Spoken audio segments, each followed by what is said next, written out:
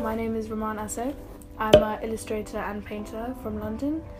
Originally, I'm of Kurdish descent. I've always liked painting. Even when I was a kid, I would always be the kid next to all the paints and the chalk and things like that. But I think over the past maybe 3-4 years, I've started taking it up seriously when I decided to study it for uni, study illustration. And then in my second or third year of uni, I started taking a liking to more abstract kind of work or like fine art, something that my course didn't really like me doing. They liked me doing more commercial illustrations and things. So yeah, now I'm just trying to experiment with my style, trying to paint different things with different mediums. I don't like to stick to one medium. I like to explore and experiment and try different things to find what I really like. I think the good thing about art school is that they kind of try and expand your creativity. Like if you like creating with one medium, they won't have anything against that because they're all about just, you know, creativity in general. So they're just like, you know, here's the brief, you create wherever you want, however you like to create it. And then there's like little workshops that kind of push you to kind of find things. But there's also the option if you want to do photography, even in an illustration course, like that's possible as well. If you want to take more of a active role in art, I don't think it's necessary to go to art school. I think what's necessary is the practice and keep doing whatever you're doing and meeting the right people. I think it's easy when you go to art school to get fixed on the grades and get fixed on the marks, but I think people forget to just get fixed on the practice and what they're doing. Recently, maybe over the past year, a lot of my work is really conceptual. It's a lot of abstract, a lot of portraiture, but I like to combine the two because I don't like to have one style to say, okay, I'm an abstract painter or I'm a portrait painter. I like to combine. So I think a lot of my work is, I don't know, a lot of people, they say my work is quite dark, it's quite moody. So I like to paint things that are not so literal. I like the viewer to have a different interpretation, like every viewer to have a different perspective on it. I don't like everything to be so literal. Obviously, like I do some little illustrations, and that a lot of my creative friends, when I see them doing work, that inspires me to create more work. I think a lot of the issues happening today in our society kind of inspires me to raise more awareness. And I like studying and looking at like old school abstract artists, going to exhibitions and things, and just trying to just get inspired. And I get really inspired when I go to exhibitions and I see large pieces of work, because every time I feel like my work is not big enough, and every time I go see these paintings and these galleries, like I just feel like I need to go bigger and bigger and bigger. My first exhibition I got through Twitter. I got through the curator art director Sophia Tasu, and it was for Converse, in collaboration with Converse, on the issue of grime music and appreciation for fine art and contemporary paintings.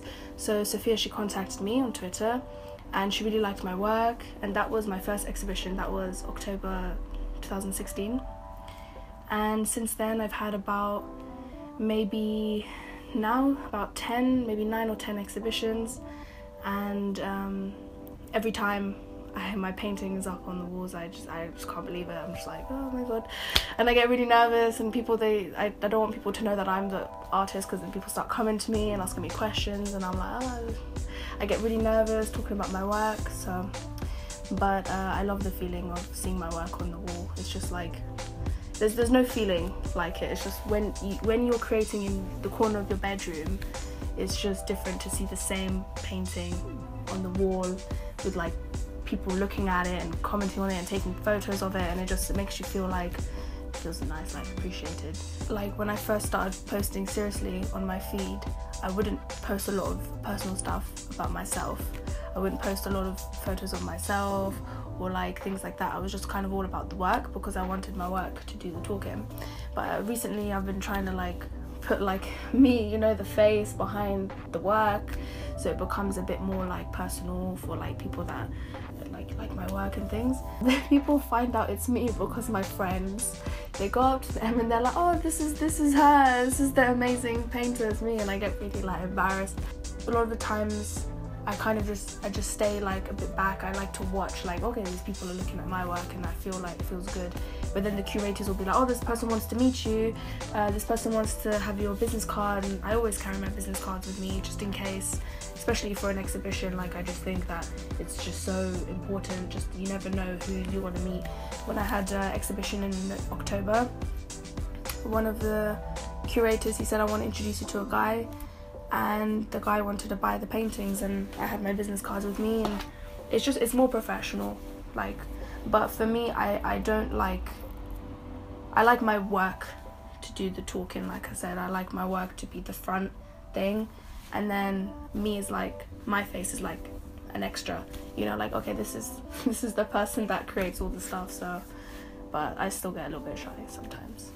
Living in London and meeting loads of other creative people that live in London is really nice. It's really rewarding because you meet a lot of people that are the same age as you, going through the same situations as you. Like, it is really competitive, and sometimes it's kind of gets you down because you see like on social media all these people they've been having like loads of exhibitions, they're getting loads of opportunities and loads of jobs, and you feel like you're not there yet, and it puts you down, it demotivates you.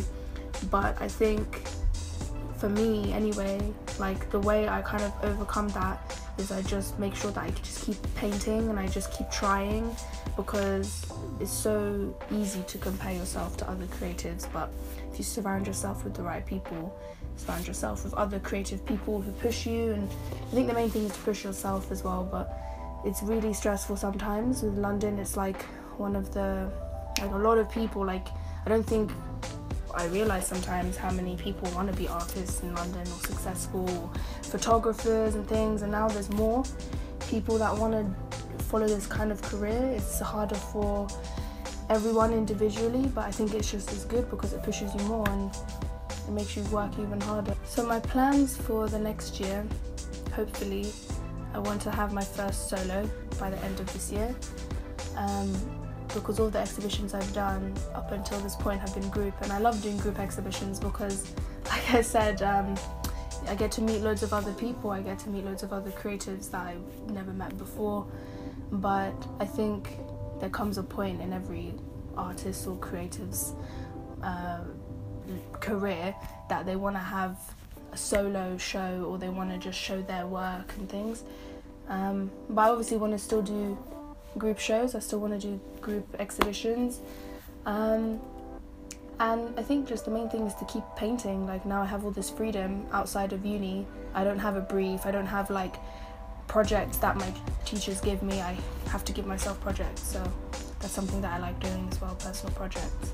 I think there was this phrase once, and I don't remember where I heard it, but it was, I can't say it, I can't speak it, that's why I paint it.